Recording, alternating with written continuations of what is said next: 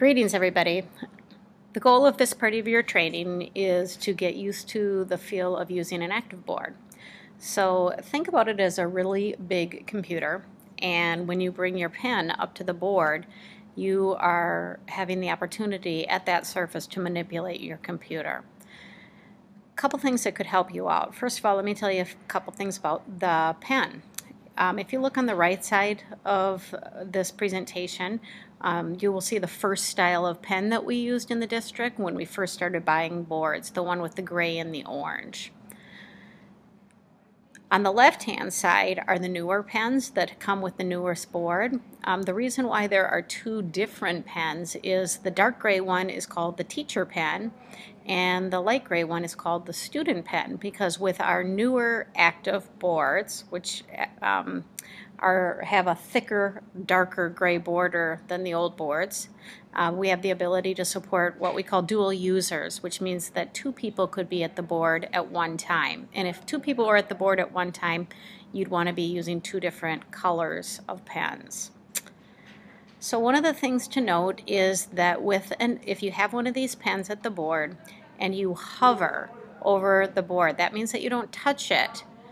If you hover over the board, you should see that the cursor is going to follow where you move the pen. So it's much like the trackpad on your laptop or a mouse on a computer. It is how you control the cursor.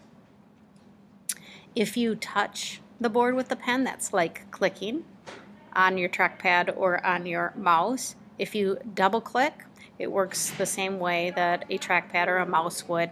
Oftentimes that's going to open a folder or launch a piece of software.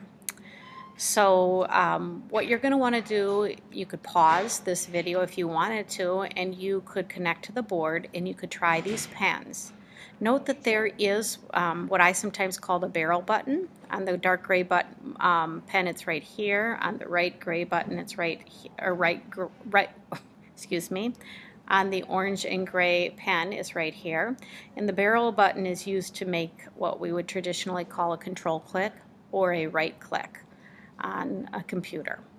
So those are the pens.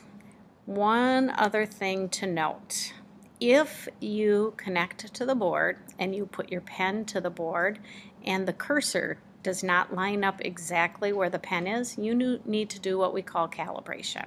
So look at the board, and in the upper left hand corner there is a flame or a light with a flame in it. If you hover over that, that means that you hold your hand still over that flame. You are going to start the process that we call calibration. And then this is to line up the pen with the cursor on the board. Now if you have trouble getting calibration to start by hovering over the flame, you just hold it there for about 5 seconds. Then you can do calibration this way by going up to your Active Manager. You click on the Active Manager and you choose Calibrate. So watch what happens when I calibrate the board. When I do that, the entire board should go white, and then you have the instructions to click anywhere on the surface to begin. So if I click, then I'm going to get a crosshair in the upper left hand corner. Move your pen that you're holding because you're standing at the board and click on the cross. Then you do that in all 4 corners, 2, 3, 4, and then the last one is in the middle on the left.